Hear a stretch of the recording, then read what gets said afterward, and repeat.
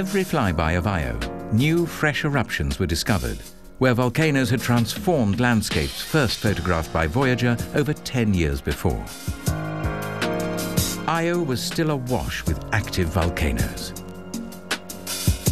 These kind of volcanic eruptions don't happen on Earth anymore, so that Io was very much like the Earth was back in its earliest history, with maybe lava oceans and volcanism that's happening all over the place with a lot of intensity. This is giving us a window into what the early Earth was like. Io is astonishingly volcanically active. Every square foot of Io's surface has 40 times as much heat coming out of it as an equivalent area on the Earth. And in fact, one of Io's volcanoes, the volcano Loki, the most powerful volcano on Io, just that one volcano is putting out almost as much heat as the entire planet Earth. Such huge amounts of heat defied physics. Io should have cooled down long ago. Something was still generating heat inside this tiny moon. The power of Jupiter's gravity is pulling the surface up and down maybe by 100 meters every day. And in fact, it's this continual distortion of Io that is heating the interior and producing this frenetic volcanic activity. But even Jupiter's immense gravitational pull couldn't account for all this heat. And closer scrutiny of data from Galileo might yet help to explain where all this energy is coming from. But perhaps planetary geologists won't know for sure why Io's so active until a mission lands on its surface. Flying over the surface of Io would be an amazing sight. The surface is so varied. There are these vast, featureless plains. You would have huge mountains coming up over the horizon, very rugged mountains, some of them twice as high as Everest. You'd have these plumes that you could see on the skyline, blasting material hundreds of miles into the air. You'd see the glow of red-hot or white-hot lava on the surface below you. You see these huge volcanic craters. It would just be an amazing sight. Nothing has ever landed on Io. No robots and certainly no humans. But thanks to the Voyagers and the Galileo spacecraft's flybys of the little moon, mission scientists have a pretty good idea what the colors and landscapes would look like from the surface.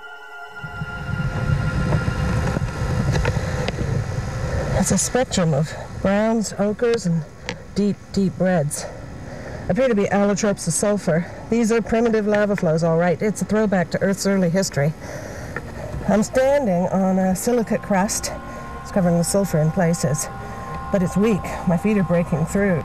As the surface is being distorted by Jupiter, I'm sure it's going to be creaking and groaning all the time with this enormous distortion, and you get incredible seismic activity. We'd see these huge plumes of dust and gas being blasted off into space. It just would be an incredible place.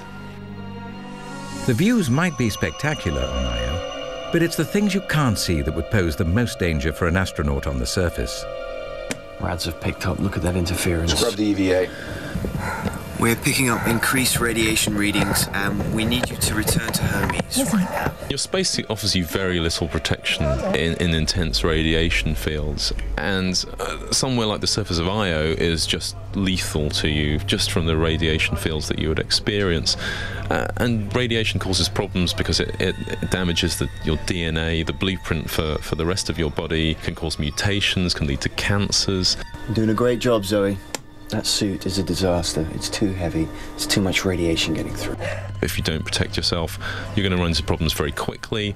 I'm not clear how we can get around that, possibly by active shielding. Until such a technology becomes a reality, future exploration of Jupiter and its moons will be done with robots. Beyond Jupiter, another giant gas planet beckoned. Saturn.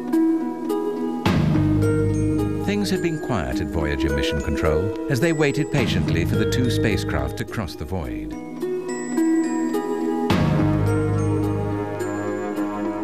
But as the ringed world drew closer, excitement started to rise again. Ed Stone was at Mission Control. I can remember as we were getting the first small images of Saturn, just little tiny images with the rings, you could just barely see the rings. But as we got closer and closer, we began to see the rings in a way that no one had ever seen before. The Voyagers flew right through the ring plane, transmitting their unique encounters back to Earth. Astronomers had dreamt of this moment for over 300 years. We believe the rings are the result of a large moon which was blown apart by a collision. This is just the debris. Particles range in size from dust to fragments, well, the size of a bus. These particles have hit each other over millions of years and are probably fairly soft and irregular in shape because of all the collisions. Another thing we discovered was the incredible waves on Saturn's rings created by the wakes of moons. We could use the rings and the waves on the rings to actually know there was an unseen moon, and that helped us focus to see where we could discover the moon. And that will be an exciting thing to do in the future. The Voyagers' encounter with Saturn transformed our view of the rings, but it was a fleeting flyby of the planet. Those stunning images they took are now over 20 years old. A return to Saturn was long overdue.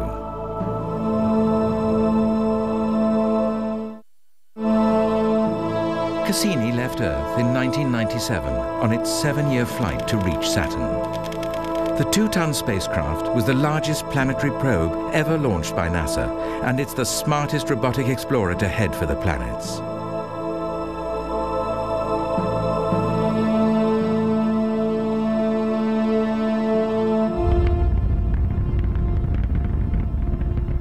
Once orbiting Saturn, more than 3 hours away from the help of mission control, the probe should be able to sort out many of its own problems. Cassini will get back to Saturn and will go into orbit, so it will have time to really study the rings in detail and learn a great deal more about the waves and to look for all of these moons which are creating the ripples on the rings.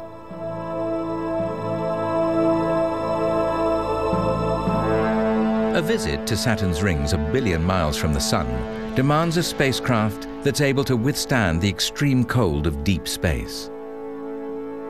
Here at these labs in the UK, planetary spacecraft are tested to these limits before leaving Earth. And inside this chamber, the temperature is approaching that at Saturn.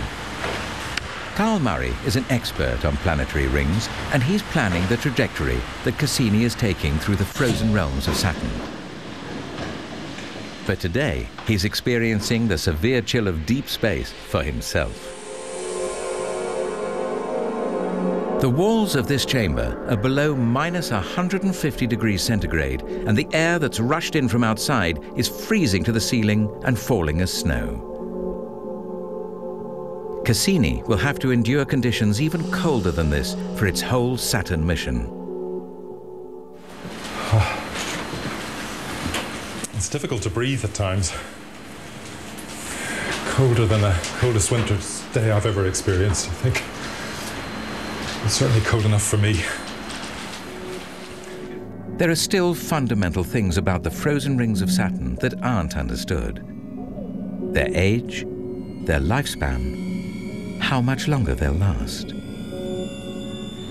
Everything says it should be more than 100 or 200 million years. If we could confirm that, it means either we're living at a very special moment in time when we're lucky enough to be alive as a species to see this beautiful ring system, or perhaps the ring system is locked in some way that we don't understand. Perhaps Cassini could tell us how. Or perhaps rings come and go and we're just looking at the latest version of Saturn's rings. After 7 years of journeying from Earth, Saturn began to loom in Cassini's cameras in the summer of 2004. And the best views of this jeweled world ever witnessed are now pouring back to Earth. The new tour of Saturn, its rings and moons, has begun. To be able to get up every morning and go and look at these images and it's a real privilege for me, but it's basically for all our species. We as a species are sending a spacecraft into orbit around a planet in the outer solar system, and I'm just so happy that I'm able to participate in that and hopefully unravel some of the puzzles that Voyager posed for us. That would be brilliant.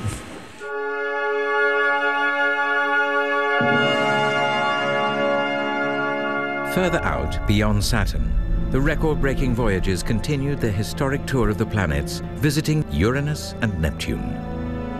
Today, they are still in regular contact, more than 8 billion miles from Earth. Monitored from these offices in LA, their power will keep them going until at least 2020 as they sail into the record books.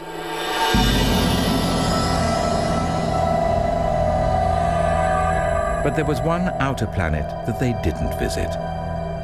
We missed Pluto because Pluto is a little bit out of the plane of the planets. So Voyager 2, which had to stay in the plane to go by Uranus and Neptune, could not visit Pluto. And Voyager 1, which could have, was going up at the wrong angle, and that meant that we could not go on to Pluto with Voyager 1. So we had to leave something for the next generation. Pluto defines the edge of the domain of the planets.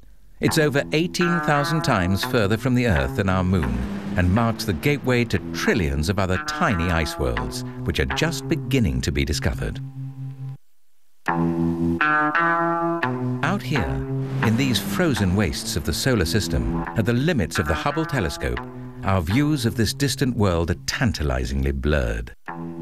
Even there, it's just a tiny dot. We can barely see details on it, but the details we can see show these very extreme contrasts between bright and dark. But it's all really fuzzy, and it's not until we go there with a spacecraft we'll be able to see that clearly. Even without visiting Pluto, astronomers can still work out what the surface of this faraway planet might be like.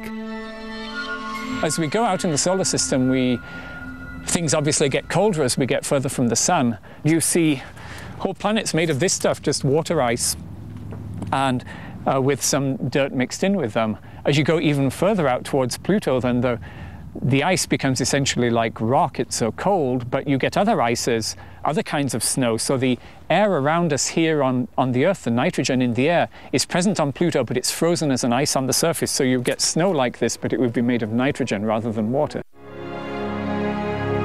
We're now working on a mission to Pluto called New Horizons that will be launched in just a couple of years, but will then take probably about 10 years to get to Pluto. And it's really a scary kind of process that we've already spent a decade planning this mission. We have a couple more years to go, of very intense work on designing the spacecraft, making everything work. Then we have a 10-year cruise, and then we get all our data in about 2 hours as we fly past in 2015 or 2016. And everything has to work right. We have no way of slowing down and going back. If something goes wrong, we're just out of there. We've lost the whole mission. So we're very, very focused on making sure everything works perfectly during those critical 2 hours 10 years from now. With the immense distances and harsh extremes of space, robots might be more suited to exploring the planets on our behalf. But there's one thing they will never be able to do, and that is experience the adventure, as we all did when men first set foot on another world. People you meet say, I was 3 years old or 5 years old, and my mother got me out of bed to watch Neil Armstrong step on the moon. That's a shared experience, and I think one of the beauties and one of the benefits of sending humans is that they can all relate to the human being there. Until we decide to send humans away from Earth once more, this shared experience of being on another world will have to come from our imaginations and the information beamed back from our robotic missions. But one day, we might just follow them again on a real space odyssey to the planets.